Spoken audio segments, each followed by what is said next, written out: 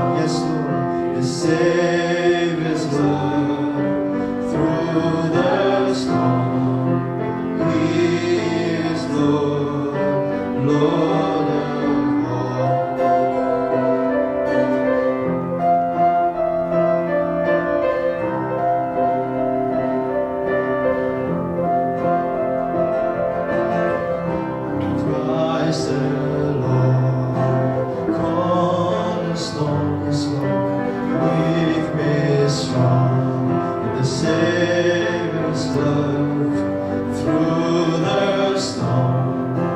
He is Lord, just Lord of all.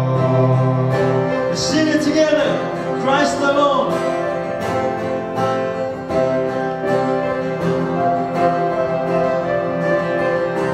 Christ alone, cornerstone, weak and strong, in the Savior's love through the storm. Yes, Lord, He is Lord, this is Lord of all.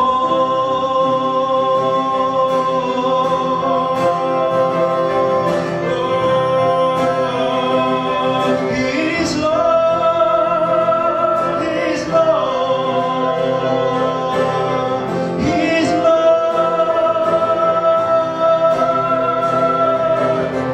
Oh, Jesus, we worship you, Jesus. You are Lord Jesus.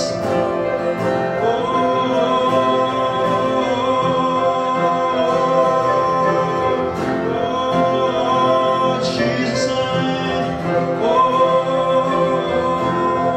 you are cornerstone.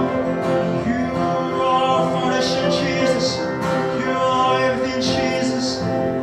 You are Lord Jesus.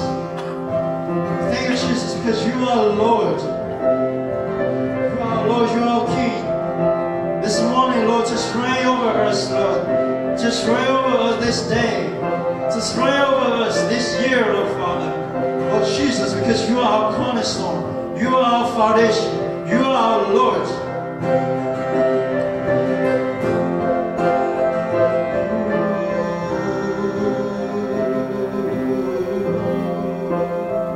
Jesus, Jesus, we lift your name on high, Jesus. Just spend time with God and just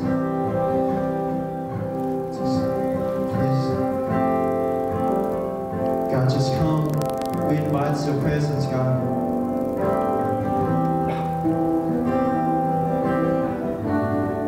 We invite your presence, Jesus.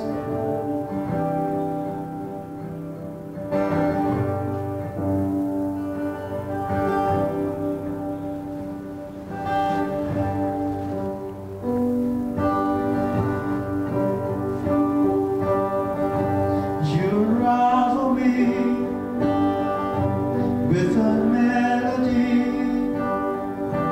You surround me with a song of deliverance from my enemies. Until all my fears are gone. I'm no longer a slave to fear. Yes, Lord. Amen. 'Cause I am a child of God. Let's sing it again. I'm no longer a slave to fear. 'Cause I am a child of God. From my mother's womb, you have chosen me. Love has called my name. Yes, Lord. I've been born again into your family. Oh, flows through my veins. I'm no longer a slave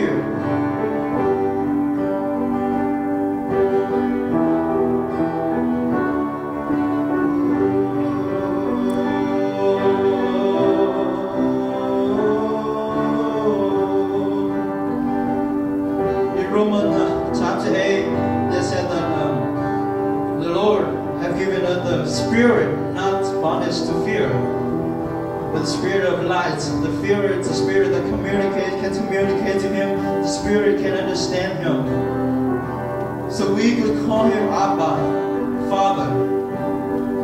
So we are God's children. Think about that. Just think about that for a moment. That we are God's children. You are the son and your daughter. You are his son and his daughters. You are the perfectly made. You are made in his images, according to his likeness.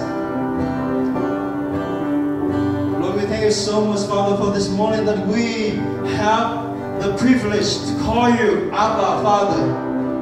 We have the privilege to call you Dad, Father. Lord, so we know that you are with us all the time. You watch over us day and night, Lord. We thank you, Jesus. We thank you, Father. We thank you, Holy Spirit, that you are good. And you have been so faithful to us. We thank you, Father. We thank you for the blessing that we have in our lives. We thank you for the protection. We thank you for this morning. We thank you. We just want to say thank you, God. We just want to say we love you, God. Because we are Father.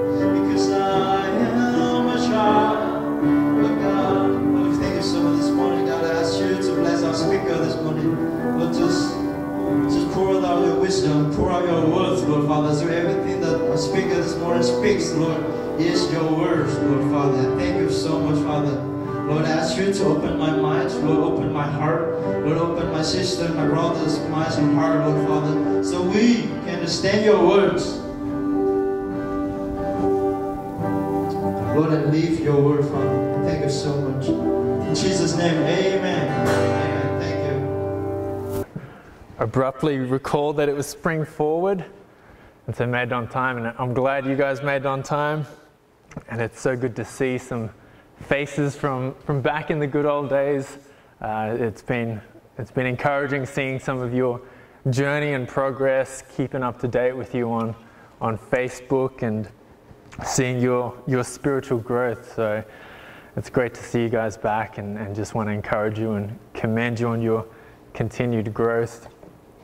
We are going to be in Luke 16 this morning, Luke 16. And we're talking about doves and snakes.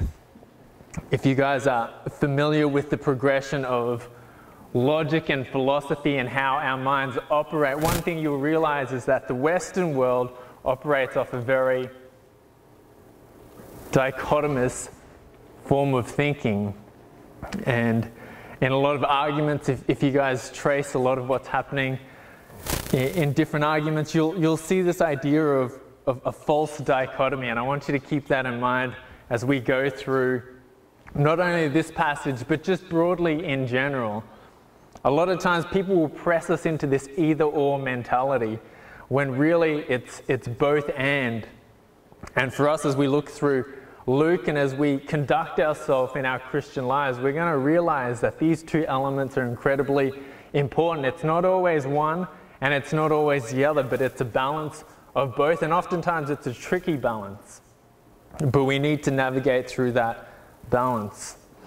I want to teach you a new word this morning in addition to that new concept. And it's a Greek word, and I want to challenge you to use it in a conversation or use it in a sentence this week. It's the Greek word phronemis.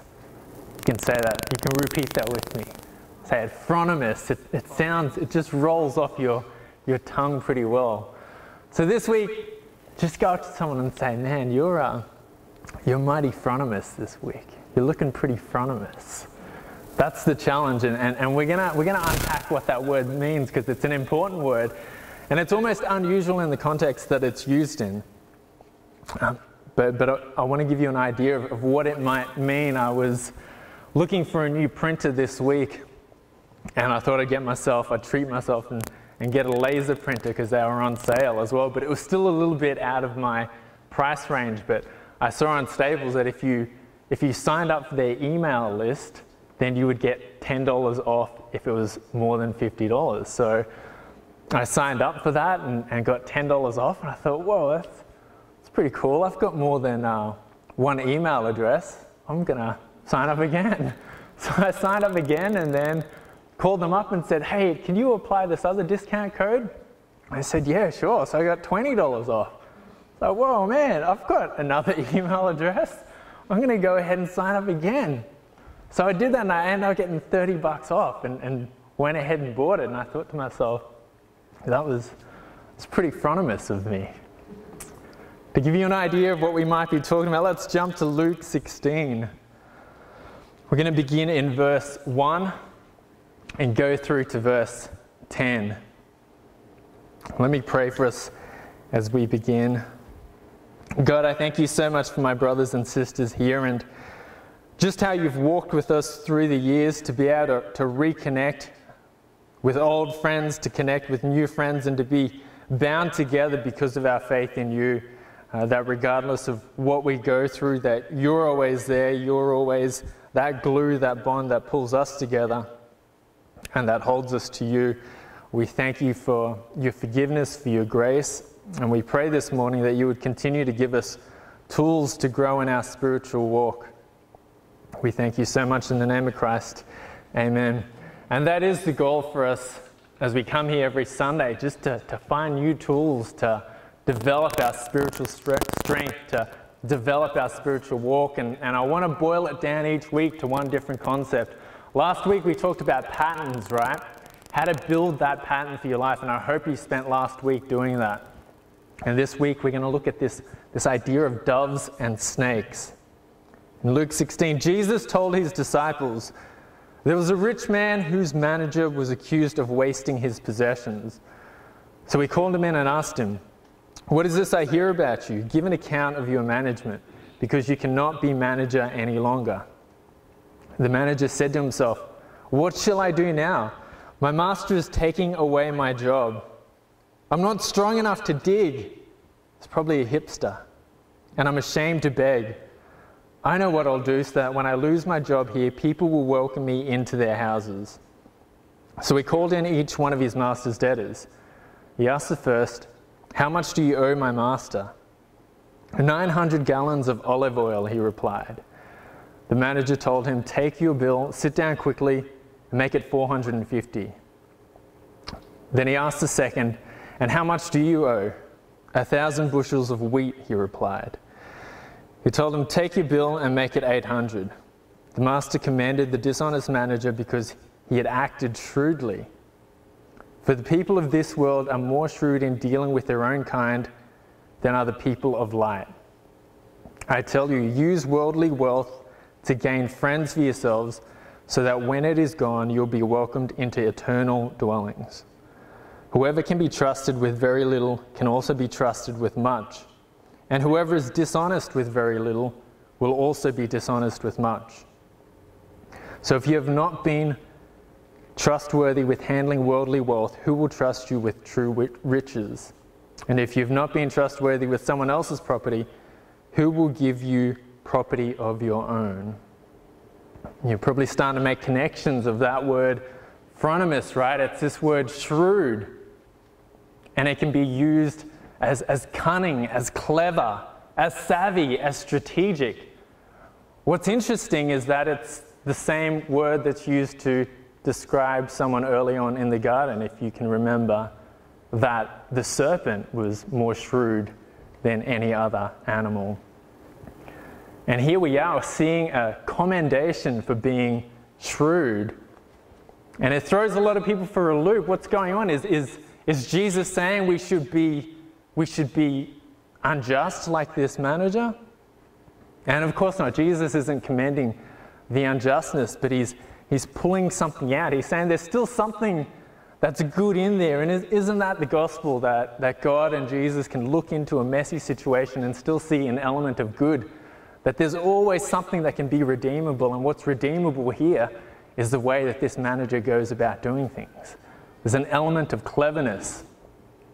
And it's not me saying this. This is in Scripture as well. What does Jesus say?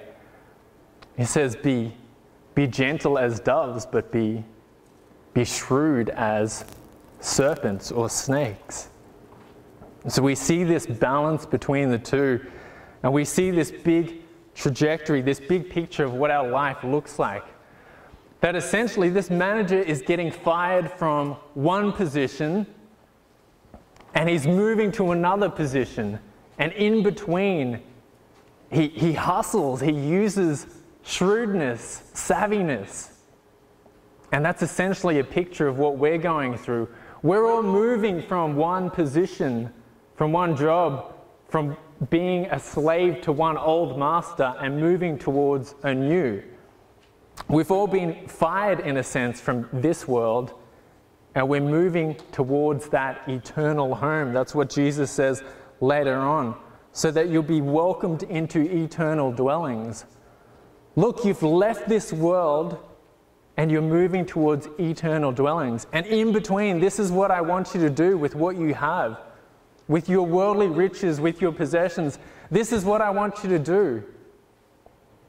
And not just what I want you to do, but how I want you to do it.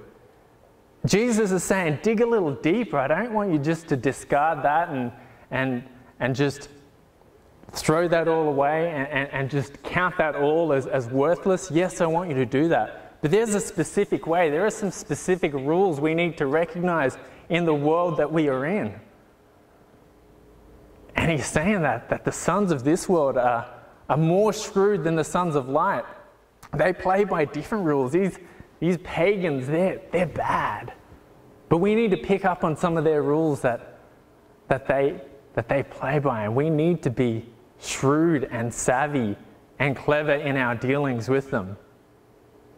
He warns against that element that we're caught up in. When I was, in the last couple of years, as work, I picked up some freelance writing work, and I was writing for a magazine called Entrepreneur.com, and just studying all the strategies of the business world. And one interesting thing I came across was Amazon. They had groups that would launch products on Amazon, and the top listings and the things that are on the top page are rarely usually the best quality products. But this is what they do. They bring a group of people together. We all form a group, and we say, okay, Randy's got a product, guys, and he wants to launch it. So when he launches it, Amazon have these different algorithms in order to boost whatever comes up first. There are different strategies, the amount of sales within a certain window of time, and they figure out all of these things. So we all get together, we say, we're going to support Randy in this product launch. He launches his product on the first day. We all make a purchase, 50 of us, and we all give a 5-star review. Boost the thing to the top of the page. And then we do the same for Ty, we do the same for the next person. And this is how they boost it up to the top. So the top 10 really aren't always the greatest products. Yes, every now and then you get the good product come up, but there's that cunning strategy behind it. And we need to realize that this is the world we live in. We can't go around just as doves, just as gentleness and loving, yes, to one another.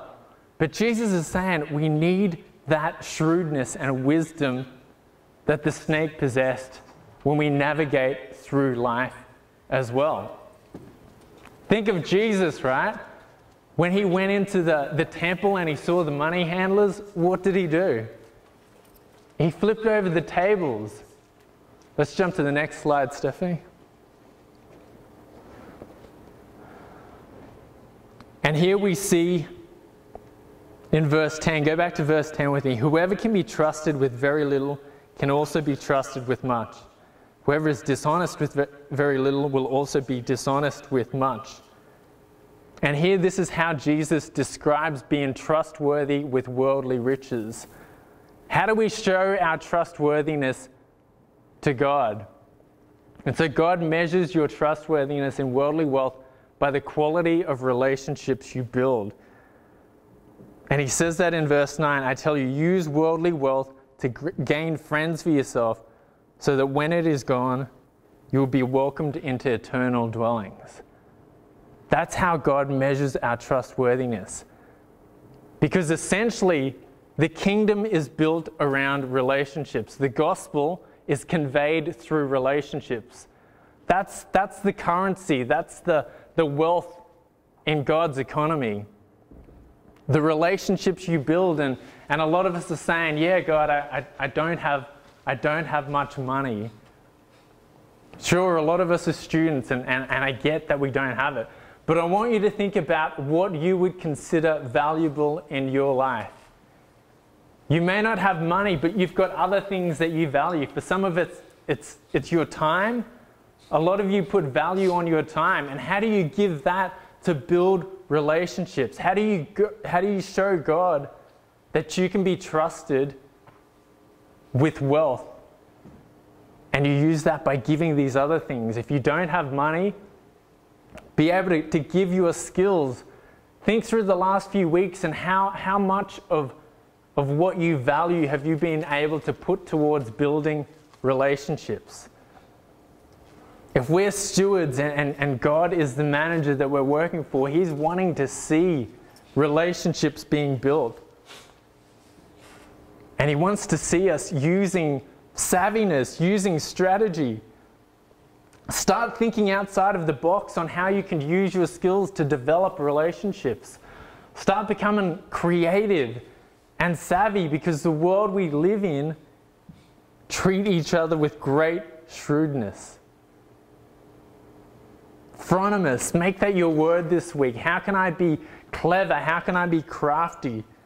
How can I be strategic as we move from being fired from this world to moving towards that eternal home?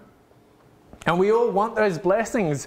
Jesus is saying here, you can't be trusted with little. How do you expect me to give you much? How do you expect me to give you those great riches? Move to the next slide.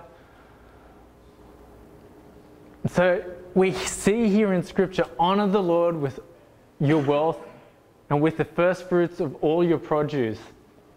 Then your barns will be filled with plenty, and your vats will be bursting with wine. Wine. One gives freely, yet grows all the richer. Another withholds what he should give and only suffers want. Whoever brings blessing will be enriched, and one who waters will himself be watered. So we're looking at two things today. We're looking at the what. What does God want us to give? But we're also looking at the how. To think outside of the box, to be shrewd, to be clever in how you give your riches. We live in a culture of instant gratification, right? Of overnight success, of instant results. God is saying, I know you crave for big things. I know you crave for better things. But I want you to think now of what you've got immediately. What are the little things you've got? And in order for you to be effective with the little you've got to be a little more strategic. You've got to be a little more crafty. You've got to think outside the box, and that's what I want to challenge you with this week. As you go through your week, as you think through the people in your life, how do you develop these relationships? How do you make friends in order to point them to the kingdom. Because ultimately, at the end of the day, that's what matters. There's a journalist for the New York Times who wrote a really profound, widely shared article. And he's probably bordering on, I guess, a spiritual person. It's not clear whether he's Christian or not. But he's entrenched in the world, but he comes to this epiphany, this realization. He's older in age and has lived and gone through a lot, but he compares two things. He looks back at his life and he looks at the lives of those around him, and he says, I see two categories. I see people who build resume virtues, and I see people who build eulogy virtues. And those who have meaning and significance in their life have spent their life building eulogy virtues rather than resume virtues. And it's not that much different from what Jesus explains here. That when you become a Christian, you become fired from that world of resume virtues, of accumulation, of materialism, of seeing how much I can gain, how many skills I can build, what my resume looks like. You get fired from that, and you get hired into a world that's built on eulogy virtues, not about how much you can achieve in life, but the amount of people you impact in your life. To be able to come to the end of your life and to think, who's going to be at my funeral? Am I going to be that person with a 5-page resume with these colorful qualifications, but yet have no one, not win any friends, not build relationships that are built on Christ? Or am I going to have those eulogy virtues, which means being trusted in what God has given you and taking all of that and being shrewd about it? Not just wildly throwing it out there, but being strategic about it. I hope Juholm doesn't mind me sharing this, but we went and had breakfast yesterday at Denny's. And as we left, there was a guy on a bicycle that came up and he said, hey, you know, can you guys give me some money for food? And I didn't have any money on me, but I mean, within 2 seconds, Juholm pulled out a $20 note and just handed it to this guy. I was like, can I have 20 bucks too, Juholm? But I went home and I was in the scripture again thinking through this, and it was just a reminder and encouragement that he's set on that eternal home. He's moving away from worldly riches and he's investing worldly riches into what's going to bring him closer to that eternal home. But that we got to spend 10, 15 minutes with him afterwards. It wasn't just, here's $20, get out of here. It was, here's $20, tell me your story. What's going on with your life that you're in this cycle of probably going to Denny's every week and trying to just go week by week trying to find some food? What's your story, man? Tell us what's going on. How do we make a friend out of this person and point him towards the kingdom? So that's what I want to challenge you with in whatever you possess. I want to give you this imagery of viewing all of that as seeds. Your time as a seed. However much money you can spare as a seed. Your material possessions, your car as a seed. Now think about it. A seed, if you just hold on to it, that's all you're going to have. You're going to have seeds. But the minute you let go and you plant it and you water it, it's going to multiply and grow. And Jesus is saying that with your lives and everything in your possession. Let's not deny that we want more, and that's absolutely okay. God is a God of more, and He wants to bless us. Look at these verses in Proverbs. God is saying, I want to give you more. Not just materially, but spiritually, emotionally, joy, all of those things. I want to give you more. But you're holding on to these things simply as seeds, and I want you to plant them, to water them, and let me multiply them. But I'm going to give you a strategy of how as well. And that's to do it with shrewdness. Remember, we're still in a broken world that functions off broken rules, and the sons of this world are more shrewd than the sons of light. And we need to keep that in mind. Not just what to do, but how to do it. And I want you to think about what you're building your life around. You've been fired from the old world of resume virtues. You've been adopted and you're moving towards eulogy virtues. Now, how do we use the wealth and everything that we have to win friends towards that goal? If we want to participate in God's mission, that's what we need to do. We're to be gathering, building relationships, and building them, pointing them towards God. So as we close, let's think of that. Think of the one thing that you value and how you're going to be strategic and cunning and creative about using that to build relationships. I want to give you a challenge: one skill, one thing you value, one relationship for this next week. How do you set time aside in your school, in your workplace, to use the thing that God has given you to develop that one relationship? And I promise that God is going to open up some incredible doors for you. And that promise isn't based on any of my possessions or any skill or anything that I have or any qualifications I have. That promise is based on God's word. God has said this. Move to that final slide as I pray for us. Just to remember this: behold, I send you out as sheep in the midst of wolves. So be shrewd as serpents and innocent as doves. Phronimos, shrewdness. That's your word for this week in the final slide. To remember that it's a balance of both. So don't be all dove and no snake and fall into weakness. Don't be all snake and no dove and lead into pridefulness and being disconnected. It's a balance of both. So as you go out, as we conduct our Christian life, as we remember these eulogy virtues, as we navigate through life, through the brokenness of life, I want you to be doves and snakes, to be gentle but tempered with wisdom, to be wise but tempered with gentleness as well. Let's pray together.